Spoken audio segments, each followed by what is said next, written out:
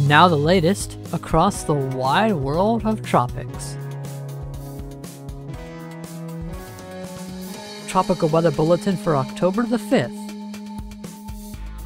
Well, this evening we only have one active tropical cyclone, that being, of course, Hurricane Sam, still going as a hurricane far north now, expected to become an extratropical system soon, and we have the remnants of Shaheen over portions of Oman. It's day 278 of 2021, and so far we've had 77 storms form. It's likely that that number will rise, potentially up to 80 as we end the week this week.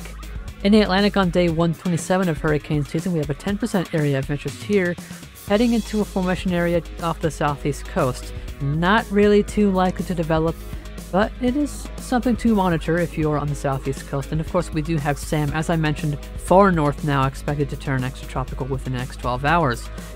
In the Eastern Pacific on day 143 of hurricane season, we're getting near to the end of hurricane seasons in the Atlantic and Eastern Pacific. We do have an area of interest here, 20%, as models are depicting towards the latter part of the 5-day period we could see some formation. We'll see if they hold on to that truth, or if they back off on it like they did with our past two invests. In the Western Pacific we have more red here. We have invests 92 and 93W, both likely to form within the next few days, and a new area of interest east of the Mariana Islands is brand new tonight, 20% chance on this right now. Models are starting to pick up on the potential for formation towards the end of the 5-day period. We'll have to keep an eye on that one.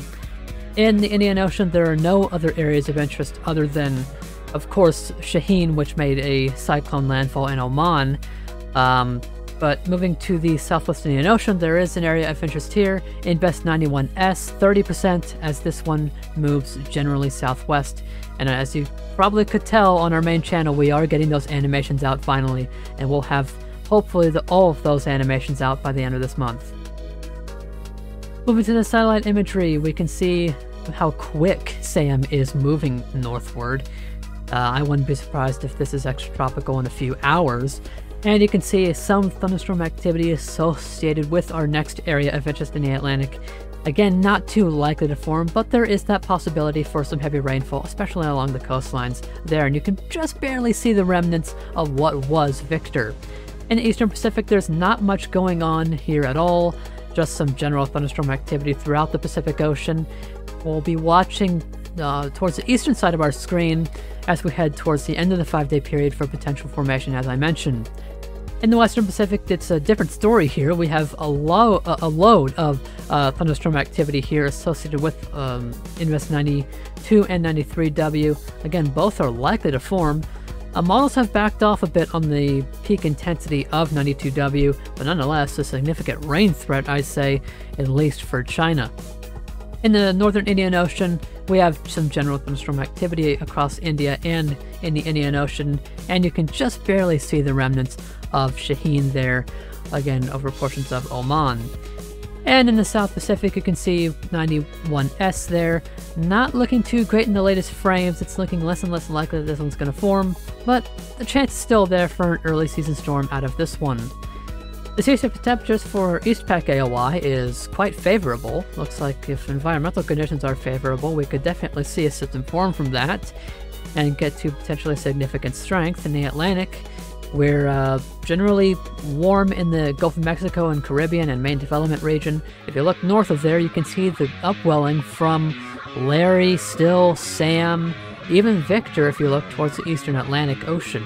In the Indian Ocean, for our invest in the South Indian Ocean, generally looking warm, although sea surface temperatures are only getting cooler as it heads further south.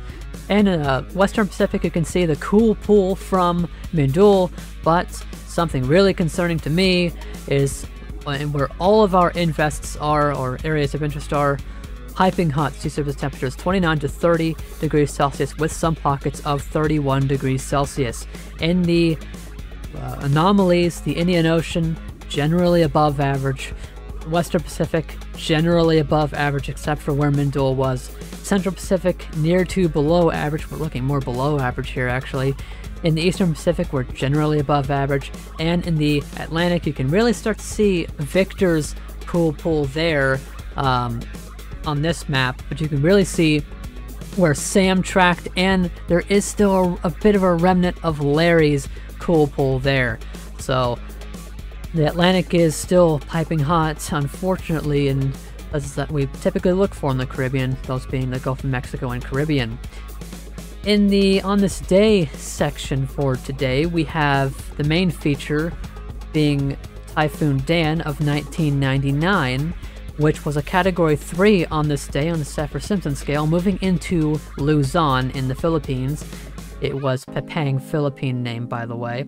And in the Atlantic, we had Tropical Depression 11. Of course, later in the season in the Atlantic, we had the well-known Wrong Way Lenny, but at this time in the Atlantic and elsewhere across the world, it was fairly quiet. Again, this is brought to you by the Cyclone History page on Twitter. I do recommend that you all follow that page, as this stuff is really interesting to learn about, especially Dan. I did not know until this On This Day that Dan was making landfall on this day. Getting to the not the On This Day, this is the naming list. The next names in the Atlantic Basin are Wanda, followed by Adria. Will we get to the auxiliary list? I'm thinking we're more likely than not to at this point. In Eastern Pacific, the next two names are Pamela, followed by Rick.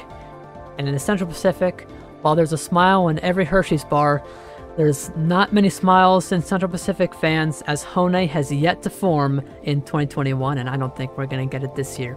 Maybe Hone 2022?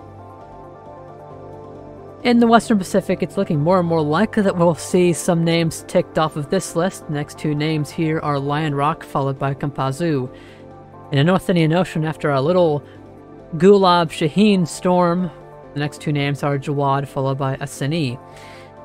In the Southern Hemisphere, I was about to say South Australia, but this is the Southern Hemisphere. The next two names are Patty, followed by Ruby. In the Southwest Indian Ocean, the next two names are Anna, followed by Batsarai. And in the South Pacific, we're watching out for Cody, followed by Dovey. Thank you so much for watching this Tropical Weather Bulletin, and we'll have another one tomorrow night.